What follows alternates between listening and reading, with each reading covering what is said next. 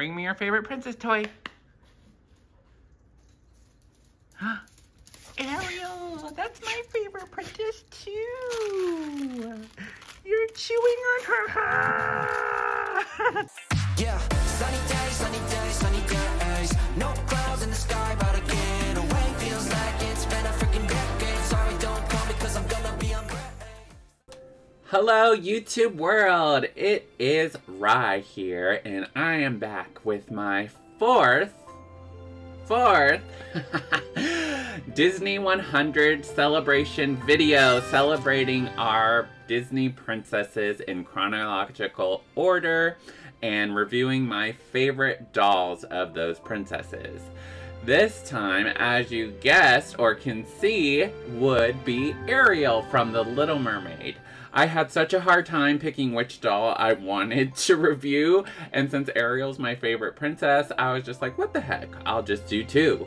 I had such a tough time picking which one. I honestly wanted to do four, but I can do those in another video, and I kind of ruled out the designers and all the smaller limited edition dolls, so I finally narrowed it down to two, and that was because the first mermaid doll that Disney came out with, I didn't like as much, but I did like the tail of the first one, and I'll put a picture here so you can see. And then of course, I was also going to do the platinum wedding set, and I was just like, well, it's princesses, and Eric is in that set, so maybe I'll do my own separate review of that doll set. Before I get into these dolls, I do want to welcome all my current subscribers and new viewers to my channel. If you are new, it'd be greatly appreciated if you like and subscribe to my channel. It's absolutely free and it helps support me in the YouTube world. If you want to check out my later videos, or not later, earlier videos, go ahead and do so on my channel. It's greatly appreciated for any views as well. The Little Mermaid was released in 1989, and she became the fourth official Disney princess. And that was a long time after Sleeping Beauty. And the Little Mermaid is a mermaid who is longing to visit the human or the surface world. However, her dad forbids her going to the surface. She then falls in love with a prince that she sees on a boat and rescues him from drowning. And then she makes a deal with Ursula, the sea witch, to gain legs and go to her beloved Prince Eric. But she loses her voice. Goes up to the surface and tries to have Eric fall in love with her by giving a kiss. And then she will break the curse, be human forever, have her voice back. However, Ursula doesn't want that to happen, and Ursula wants to be the ruler of the ocean. So she tries to kind of sabotage that by becoming Vanessa and hypnotizing Eric into falling in love with her, so Ariel does not get that kiss. We all know the ending, that Prince Eric kills Ursula and the sea is back to normal with Triton being the ruler. However, Ariel does become a mermaid, but her dad does not like seeing her sad and wants her to be happy, so he gives her legs, and so Eric and Ariel can live happily ever after. Now, we do have two other movies that follow The Little Mermaid, and those, they're good, but I would say the original is still my favorite.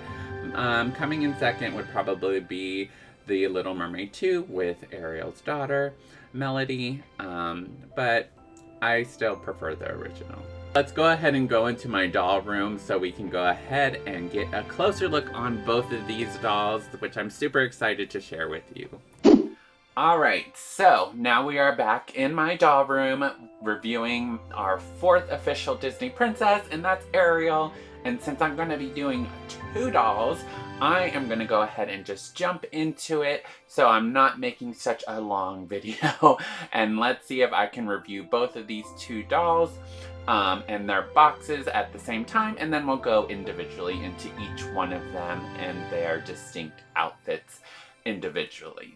But as for the boxes, you can see that both of these boxes have an iridescent feel, and it goes throughout the whole box. So the Mermaid Ariel, you have the blue underwater colors, and then on the land Ariel in her pink dress, you have a more purple, pink, yellow, gold iridescent color throughout the whole box and the front of the box.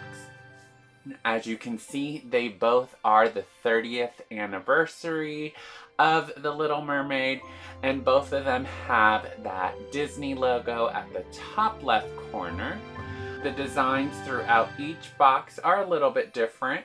On the right box with the land Ariel, you get more of a border around the box with sea stars and more of that design with, I guess, like seaweed kind of represents.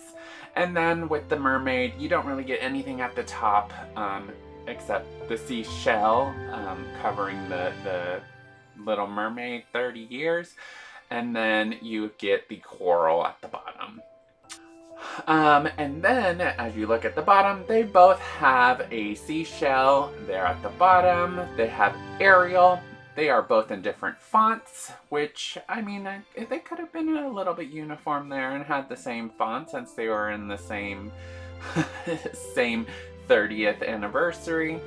The Mermaid one is 1 out of 5,500, and the one on the right, the land pink dress Ariel, is 1 of 1,000, and she was a D23 Expo exclusive, and it actually has the date on it, and it is 2019, so I got this doll in 2019. Now both of these boxes have that display window, and they are in the newer Shop Disney limited edition boxes, which I know a lot of people aren't a fan of. Let's go ahead and look at the sides of these dolls. So the sides of these dolls, you guys are getting a beautiful look, especially with the lights going on them. And it's kind of like that iridescent feel as well, kind of like how the light reflects off of the water. It really is a beautiful box. The left Mermaid, you get the coral and seaweed and underwater leaves. And then on the right, you just get that gold iridescent going up to the purplish all the way through. So they're both kind of like a rainbow color when you get the light on them. And then the right, you will see that it is bordered on the display window with seashells, seahorses, and that gold border with the different design kind of feature there. As we turn to the other side of the box, exactly the same as their counterpart. So not going to review much on that, as they're pretty much the same. And now as we look at the back of the boxes, that iridescent effect continues throughout the back. Both of them do have the same design that surrounds the description of the doll, so like a circle frame, and they both have a shell at the bottom and a shell at the top that says The Little Mermaid 30 years. Then you have the description of each doll, and I'll have close-ups here for you, so if you want to pause and read each one, you're more than welcome to. They do have different descriptions, so if you'd like to read that on your own, you may. Then you have the certificate of authenticity with display stand included. And then, as you can see, these newer boxes come with a ribbon that tie the back of the box. The Mermaid Ariel has a purple silk ribbon, and the pink dress has a goldish yellow silk ribbon.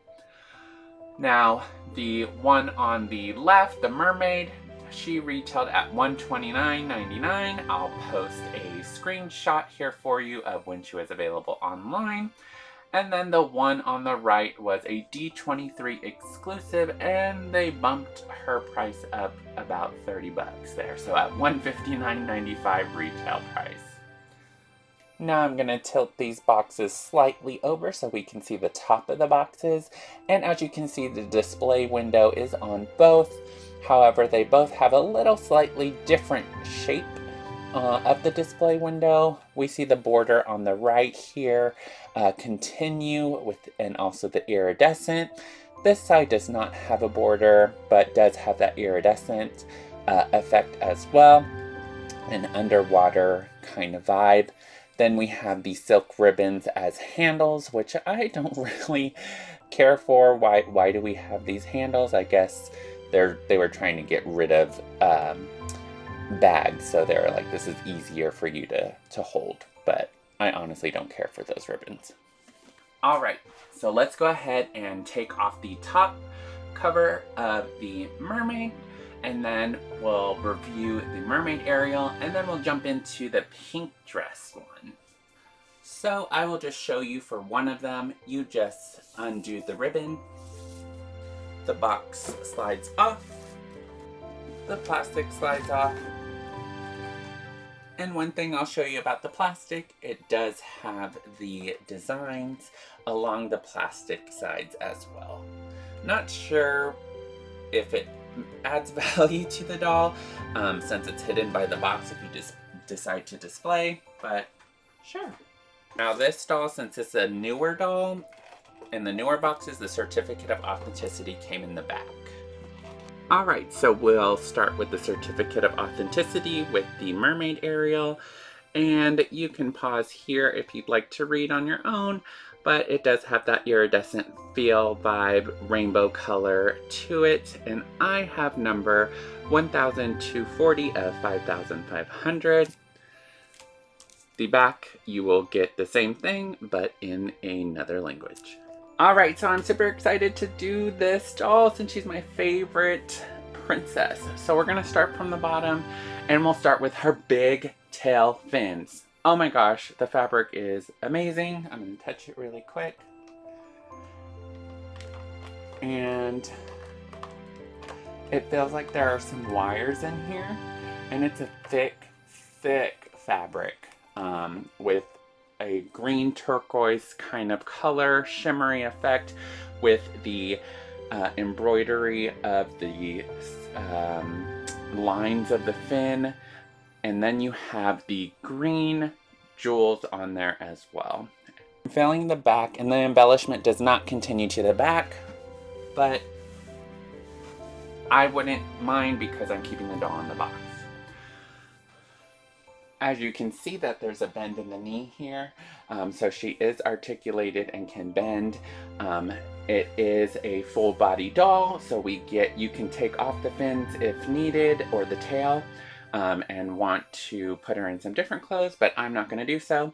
Then you have the sequin on the tail that has the different color effects as you shine the light on it. You have the greens, the purples, the blues, beautiful effect of this tail, and that's why I chose this one over the first one.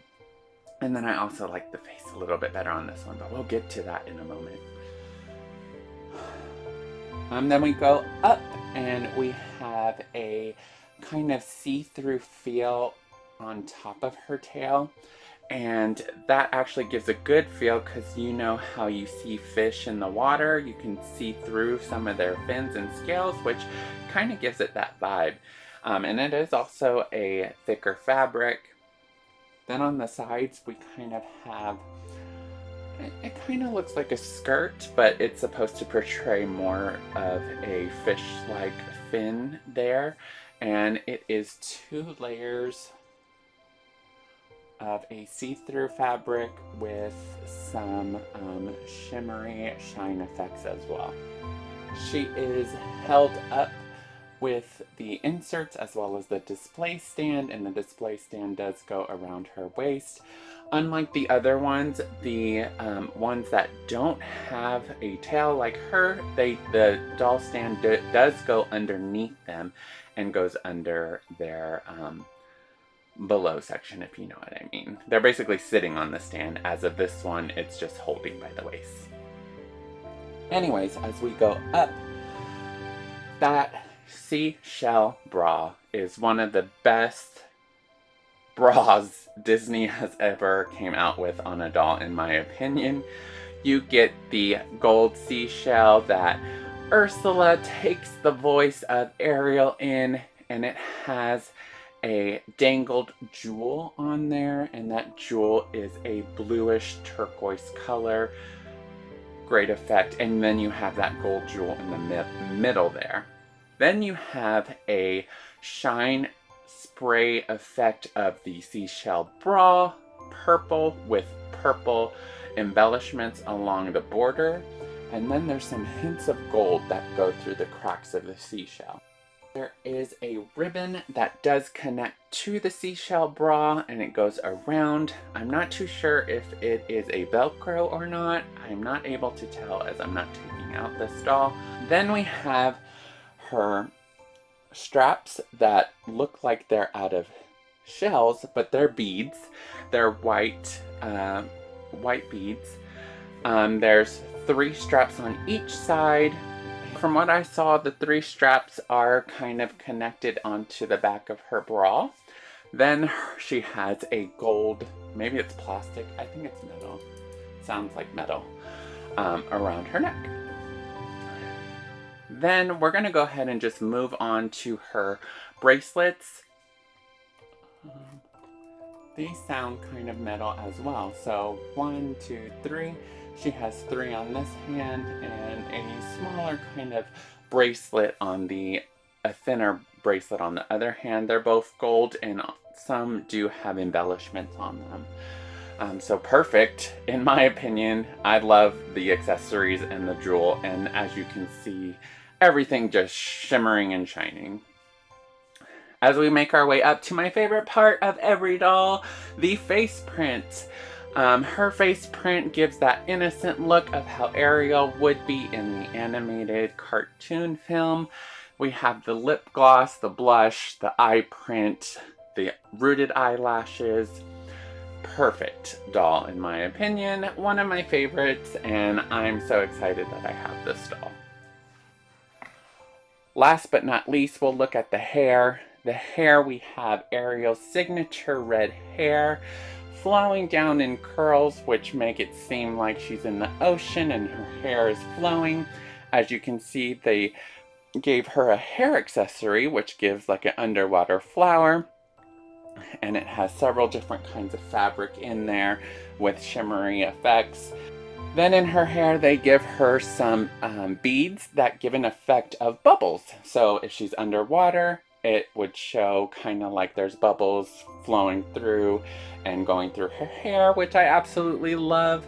I'm not too sure if I were to debox it if they're like kind of stuck in her hair, but I'm going to leave her like this, and I absolutely love that they added that effect and gives it an underwater vibe. Moving on to our second doll, the pink dress Ariel, and her certificate of authenticity. If you'd like to pause it there, you may, so you can read. And I have 786 of 1000. The back also different language. Starting with the bottom, let's see if I can see her shoes. Her shoes are like a pink flat plastic shoe. I'll see if I can get you a closer look in another film here. Then as we look, there are 1, 2, 3, 4. Looks like 4 layers of material under her dress, but it looks like they're all sewed together except for, you know what, they're all sewed together. And you get that thick embroidered veil here with the shimmery, shiny gold fabric, and those are all sewed together. It looks like the top layer of the dress, you can see that it has a see-through feel to it when you can see the under layers of the other parts of the dress that have the silky fabric feel. And I don't want to forget the pink layer of the bottom of the dress as well. As we make our way up, let's see, is this see-through? Ooh, so this also has several layers. I want to say maybe one or two layers on the top of her dress. You have a, let's let's flip it. You have a silky fabric on the bottom, and then on the top you have like a see-through fabric which matches the same colors. Then the dress is embroidered with a gold color, and then you have the jewels look like purple, or they could be clear. From where I'm looking and how I looked close up, they look like a light purple. Now the embroidery does not go all the way around as I am feeling, so I think Disney could have added that in there. I kind of don't like that they're stopping just in the front. I wish they would continue to the back, especially for all those collectors who do D-box.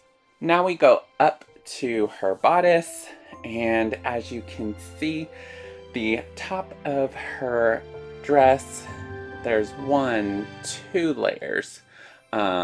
So right here at the top next to her bust, we have the fabric that's a tan color. Let me see if I can, and that's a thick fabric too. I want to say they maybe layered 2 fabrics there and sewed it together, and maybe there's something underneath. I can't really tell if it gives it a thicker feel that there's another, but I don't think so. I think it's just 2 thicker fabrics. Then we have the, I guess it's like a corset shape, but at the top we have kind of folds in the fabric, and oh yeah, that's like 2 fabrics sewed together, and it feels like there's maybe like a cushion in there as well to give it a thicker feel. Then the torso section, which looks like a corset, we have a flower design, a flower print design, which actually kind of looks like the Aurora one that had in her shawl. Kind of, but I don't think it's the exact same. I think it has more underwater feel to it. But as we make our way to her puffy sleeves, it comes in that pink color to match the rest of the dress, and then you have the embroidery that matches the embroidery at the bottom of the dress, and then the embellishments, which also are throughout her puffs on her sleeve. Now these embroideries do continue onto the back, which I can feel, so that is a plus. Then on either of her sides, you have that pretty pink bow with the satin feel, and then her sleeves also in a pink satin. We go up to her gold necklace. Let's see if this is metal. I'm having a hard time to see if it's metal or plastic, and I think the actual design is plastic, but the chain is metal? I don't know. I'm sorry if I'm wrong, but to me it feels like it's plastic and the chain may be metal. But this doll doesn't have any accessories besides the necklace and the hairpiece, which we'll get to. As we look at her face, she does have a slightly lighter lip color than the other doll, and then her shimmery on her eye shadow she does not have, which I didn't mention before, but the Mermaid did have a gold shimmery around her eyeshadow. She does have the rooted eyelashes, and the print of her face is just beautiful. Then we have the blush, and it overall ties this doll together. We move on to her hair, and just like the other one, her signature red hair, and we give her some curls as well. Not as much as the underwater it looks like, but she does have some curls in her hair. Then we have a plastic gold piece in her hair, which ties in with her necklace to match, and it brings the overall outfit together with the pink, golds, and purples, which kind of translates to the outside of the box, which I'm just noticing now. But overall, great execution by Disney, and definitely worth being a D23 exclusive. Alright, well now we have both the dolls back together, and sorry if it seemed like I was a little bit rushed while I was doing the review. I just didn't want to take up a whole bunch of everyone's time, and I wanted to make sure that I got to the important parts of each doll like I did with my other ones, and I know I have two this time, so I kind of wanted to get straight to the point. I am not sure how much these dolls retail for now. I will go ahead and, like my other dolls, post a little clip here of what they are on the marketplace, such as eBay, and you can get an idea of how much they are and if you'd like to add them to your collection. Let me know your thoughts on either of these dolls. I had a hard time picking which one.